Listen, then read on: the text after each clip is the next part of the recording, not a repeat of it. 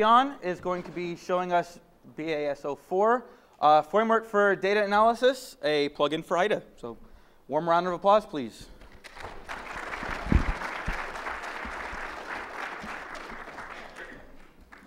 All right. How's everyone doing? It's cold out. Does anyone want me to do the other talk instead? I can do the black hat talk. No? All right.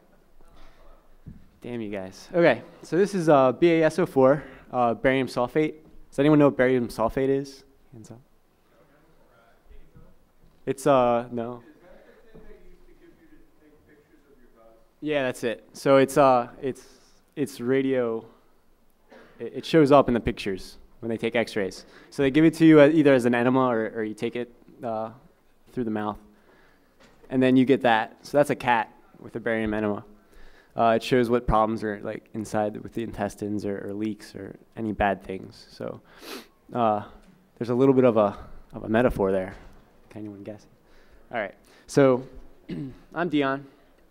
I write programs for a living. I'm a programmer. I don't really do this hacking stuff for money yet.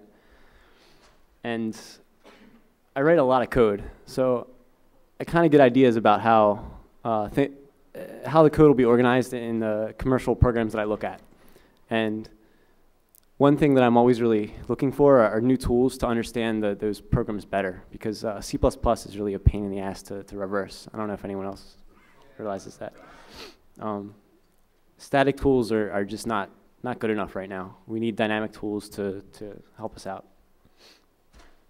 And this is a work in progress tool. I submitted it as a work in progress talk. The tool's not done. I'll show you what I have so far, and it's really a collection of tools. So I'm going to release the code after the presentation, and you guys can play with it and send me bug reports or feature requests or, hey, you're an idiot. The number one thing is finding bugs is awesome. I have a lot of fun doing it. I don't know why you're here or why you do it, but that's sort of the focus of the talk and the focus of the tool. Helping you understand the code to be able to find bugs and find logic errors. Yeah. So here's how I go about finding bugs. I go and read the PDF specification, and I say, hey, wow, this little bit here is probably never used by anyone outside of Adobe, and anyone that generates PDFs isn't generating them with anything but the Adobe tool for this little tiny section of the PDF. And I say, you know, I bet they made a few errors in the parsing of this or in the handling of how they're going to display this. So that's step one and step two. And then early on in my career, I would fuzz. So after that, I just throw things at it, find a sample PDF that had that, and just mutate it until bad things happen. But what I learned after about 4 or 5 months of doing this is all your fuzzers suck. They're going to go into one area. You're going to try and make them better. You might try and do some, even with some feedback fuzzing, you're not going to hit the corners, and you're not going to be able to do the thing that a human could do looking at the code. I think we can agree on that. So what's a better way to go about it? You want to audit the code that actually processes these wacky formats that they have. I'm picking on PDF, but obviously that's not the only thing. There's a lot of file formats that get parsed. And so the goal here is to be able to reverse the code enough that you can actually audit the bits that you're interested in without having to audit the entire big application, because that's a lot. So we have stuff that, it's easy to find the specification most of the time, or you can go, if it's not open, you can probably find it online. Someone's probably already reversed on the wire format, right? Not all the time, but if they haven't, then that's not something I'm really interested in. And then finding the dirty corners. Well, I don't know if anyone's seen my blog entry or has been in the business for more than a year, but differential reversing, where you run multiple inputs through a program and look at the coverage, and then you can diff the coverage and find out what the difference in the inputs were on the coverage. So finding places in the program that process just the part of the format you're interested in. People have been doing this for a long time. So Pedro Armini is always yelling that his process stalker has done this forever with the PyMay, and his is really fast. And then the guys at Dynamics do this now. They just had a blog post. They have some stuff to do it. And then number 3 is what we're going to talk about today, trying to find the code and understand it so we can audit it with some meaning. So the goal. I want a tool to tell me what part of the program processes what part of the input. And I want to understand it not just on the byte level, but more on the logical level. So if I'm parsing HTML, I want to know that, okay, who processes the blink tag? Because I want to kill that, right? So we want to go there, find out which part of the binary actually processes the blink tag, which one parses it, which one uses that parsed data that gets put somewhere, some logical abstract syntax tree, who uses that later to display it. Yeah. And here's the screenshot of the tool so far. So this is IDA, if you haven't seen IDA before. And on the right side is the current version of the way it's displayed. So that's sort of like an abstract syntax tree. And what this is showing is part of Adobe Flash Player parsing the AMF format, which is the serialization over the wire format for remoting stuff that they do. It's a good subformat to play with because it's specified in the document and it's easy to find. So yeah, that's sort of what we'll see at the end today, and that's where we're headed.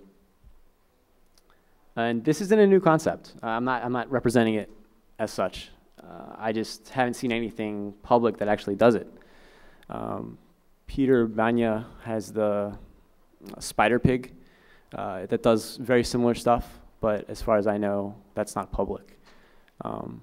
He released a demo and a paper, a really long, really in-depth paper about how he goes about doing the taint tracing, the taint propagation, which is Dataflow analysis, which we'll get to. But I'm pretty sure the code's not available. So what is BaSO4? It's really a collection of tools. We have a fine-grained execution trace collector, which is a bunch of words. It just means record everything that you see that happens. We also have this control dependence analysis, which is a static analysis to find the basic blocks that determine, well, we'll get to it. And then 3 is taint propagation analysis. So taint propagation analysis is just tracking the input through the program, how it moves and where it gets stored along the way. And that's what we're going to use to color our color executable, those 2 and 3 together. And then 4 is the IDA plugin, which is just taking that taint information that we've captured in 2 and 3 and making it available to the auditor. So now we're going to, the whole thing is basically just a demo. We'll go to the slides back and forth between the demo and the slides so we can talk about stuff. But I'm just going to walk through the current use of the tool because that's really easy. Any questions so far? I haven't really said all that much, but all right. So the first thing we'll do is we'll look at this. Well, actually, let's talk about the first part, the execution trace. So what I call the execution trace capture tool is voidness. You feed it a command line, the address of the start function, so which module you want to start tracing, and the offset into that module, and a watch point set, which is optional, but this allows you to extend your trace. So you can say, every time I hit this line, I want to capture these variables, or this memory or this register, and this much memory. And at the end, we're going to have this trace that we can use for post-processing. Some tools will do the taint analysis, like taint check, for example, which is something out of I guess Berkeley with Don Song. Taint check does it all in process. So it uses a dynamic binary instrumentation to do the taint propagation while the program's running. They have to do it that way because the goal of taint check was to stop badness. So if someone's trying to use a tainted value as a function pointer, it would nuke it. But for us, we're going to take a whole trace first, and then we're going to post-process that. It makes it a lot easier to debug and reproduce your results, and there's a lot of good things that you get out of just post-processing and trace.